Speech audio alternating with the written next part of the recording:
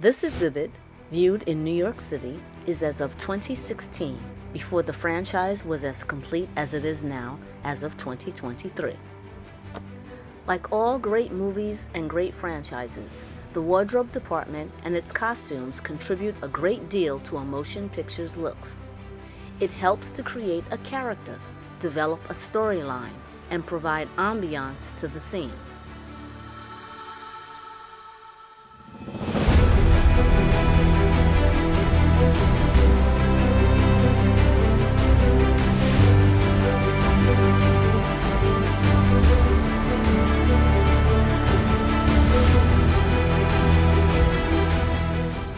Star Wars uses a combination of influences from history, various cultures, and the mythical world.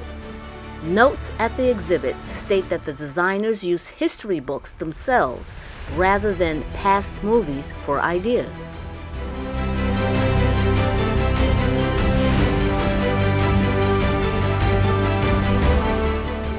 The throne room gown shows the influence of Chinese culture.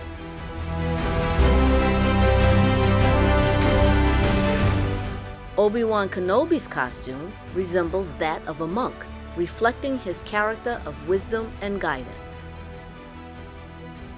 The Jedi fought the Sith. Light versus dark, good versus evil. But since the Sith came from a Jedi background, the costumes have some similarities, flowing, sleek, with the differences being between color and fabric.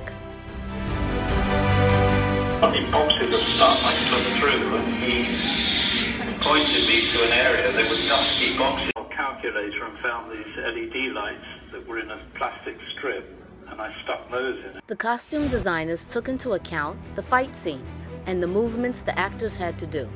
Since the lightsabers are used like swords, the actors trained in sword fighting.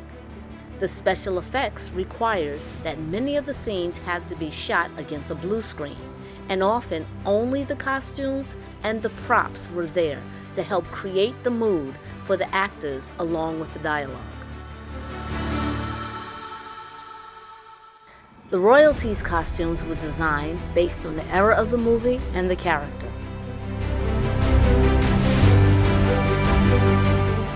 The royalty of Naboo wear elaborate costumes befitting their status compared to the simplicity and the Jedi of Princess Leia.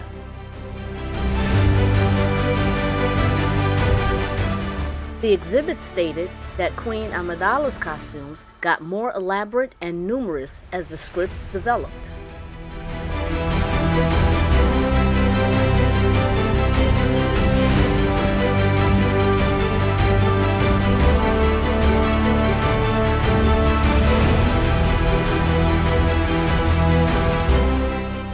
The designers drew a lot of inspiration from Asian cultures.